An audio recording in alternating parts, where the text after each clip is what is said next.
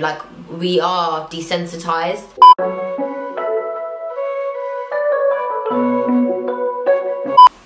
Hi guys, how are you doing today? Thank you for clicking on my channel and I hope you enjoy this video, and if you do, please don't forget to like, subscribe and share. Okay, so guys, today I'm going to be reacting to DZjoker Palestine. So this was heavily requested by you guys. It was just released yesterday and I've been getting it on my Facebook, my Snapchat, my Instagram and my comment sections that you guys want me to check this out. I know roughly what it will be touching on, the decision with Palestine from Trump. So it probably is quite a serious thing that DZjoker is trying to draw here. Okay, so let's check this out. Let's see what's in. I just got myself a tea as well. Let's go.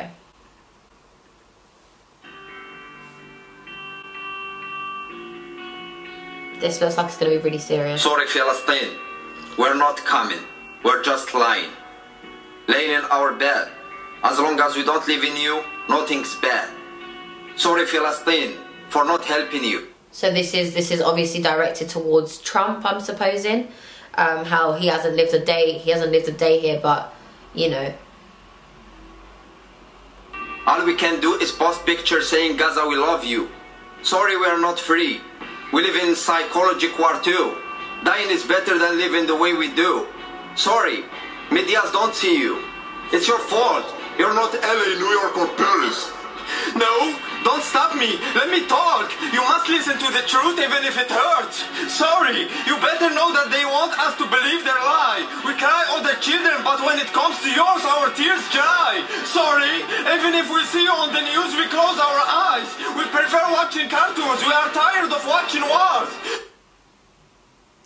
That's so true. That's so true. And I myself, even now watching this, I can sort of say that, you know, like, we are desensitized in the world now, and we kind of like, we know something's out there, we know something's bad's happening to different countries, but we kind of want to take a blind eye to it, and pretend as if, you know, that nothing is wrong. And it's so true. It's so true what he's saying, and the way he's done it is so artistic as well. Like the way he's putting it forward, and the blood that he has on his face to represent, you know, the war that's going on, the madness that's going on, and at the end of the day, all we can do is just be there and be like, you know what, it doesn't interest us, and that's such a bad way to look at things. Sorry for praying without acting. That's what told us imams, popes and rabbis. We prayed for centuries and nothing changed. It does? Okay, let's keep praying so it does. Sorry, we live in schizophrenic world. We don't care about humans, but we do for dogs. Sorry, you're looking for medicine? Oh we my have God. it. But we that there itself. Yes, that is so true. We don't care about humans dying, but we care about, like, oh my God. This is so hard hitting. I'm sorry, I'll keep on stopping this every 2 seconds. Isn't it as drugs? Sorry, there's no more water? We can't hear you. We're listening to the music and shower for hours. Oh my God, you got injured? Sorry, we're busy doing plastic surgeries. There's no more doctors. Sorry, we only act when it happens to us. When it happens to us, we want help from others. But in your case, we forget that we are the others. Sorry, babies. You don't even know why you're dead. Why for us having a baby girl is still shame for her dad. Sorry, mothers, your sons are in heaven. They're well, while our children makes their parents' life as hell. Sorry, brothers, your feet makes you feel lame, while we feel sad losing a football game. Sorry, fathers, you lost all your families, you're alone. While we don't visit ours, we just take them by phone. Sorry, we're too weak. Don't wait for us. Sorry, get your freedom by your hands. Sorry for not being humans. Sorry for being such losers. We love you.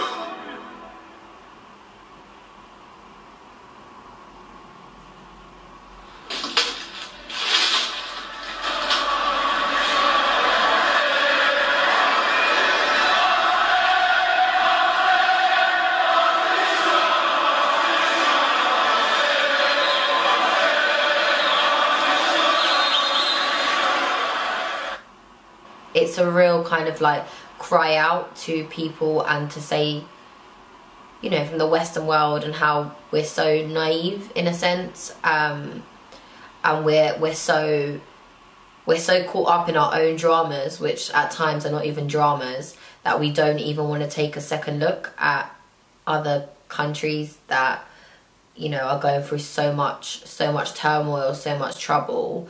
And because it doesn't happen to us, we don't see it. And I fully understand that. Like, I get what he's saying with that.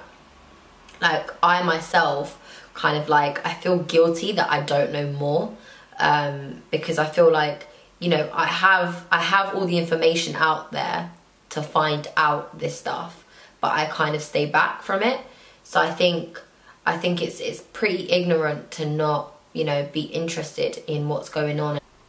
I feel like we need to rectify our problems and try to mend and try to, you know, show more of an interest in finding out what's going on around the world, rather than being naive and thinking that, you know, because it's not happening to us, because it's not affecting us, we should just stay out of it. So I don't think that anyone should stand with Trump on his decisions and what he wants to do. I think what has happened, and we see this in the world, is that, you know, the Western countries, the Western part of the world, America and the UK, they kind of want to put their noses into pots that they don't need to be in. And what I mean by that is that we've seen in history, we've seen that people are influenced. The Western world has influenced decisions, or has pushed decisions that won't affect them, but will affect other countries, which they don't need to do that. They don't need to put their head in that. If you want to help out, you help out. You don't do what you do, and you don't cause destruction and think that you've done something good. I think that DZjoker, what he's done with this, and that he's spoken English in this, is really powerful, because he's put it out there and he's sort of just said, you know what, I'm here and I'm trying to make a difference, and I'm trying to do this by speaking English, the language that will impact a lot more people, and the people that it really needs to hit, to back off, to know that what you're doing is wrong. I hope this gets out there, and I hope this is spread. I think it was very powerful. I think the way he did that was, you know, just everything, that the way he choreographed that with you know, the actual visually as well, like the way he did that was quite powerful as well. I can't say to you that I'm very political as a person. I don't really keep up with much of the politics, but I think that everyone sort of knows what's going on right now with the situation. And if you don't, then it's not a bad thing just to, you know, read on it and see if you can get more information. And I think it's great for us to just keep on sharing our word and keep on trying to make a difference in a good way, not a bad way. And I really do appreciate YouTube for that. YouTube is a platform that we can sort of express ourselves, and I understand it doesn't always get what it needs to get, but you know, from what I've seen, DZjoker and Anestina have both done something that's gone viral and has actually hit the media, you know, and they've actually been able to speak about it, which is great. Like, which is something they're using their word, their spoken word, to get out, to get a message out there. And we need to spread the message, and we need to spread, you know, what we think, and we should never be silenced. This is my opinion on it. Thank you guys if you've enjoyed it, and let's get the word out there. Save Palestine.